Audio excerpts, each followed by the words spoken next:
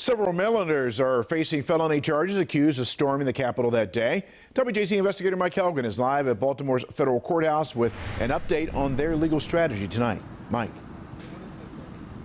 Vic, some of these defendants remain jailed. They are fighting for their freedom, and increasingly in legal filings, they're blaming former President Trump for their alleged actions that day. The harrowing new video released during the impeachment trial shows the danger lawmakers and police were up against during the Capitol riot.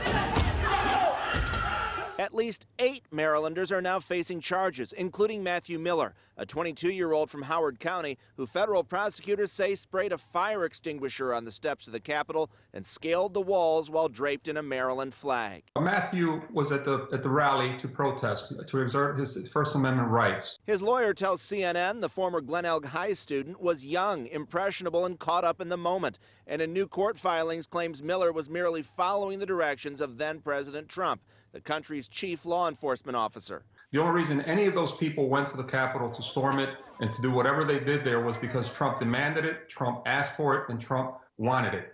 You can't get away from that. Emmanuel Jackson from Prince George's County is accused of beating officers with a baseball bat.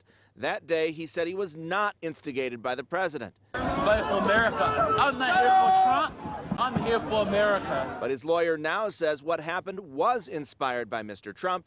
Jackson and Miller remain jailed. We brought up the Trump incitement to this rebellion because it was relevant to whether or not my client can get out. Now, as to why my client went there, obviously he was there with the crowds. We can't get away from that.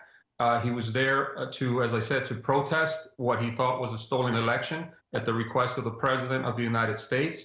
And when they stopped, he stopped. When Trump said stop, they stopped, and they all went home.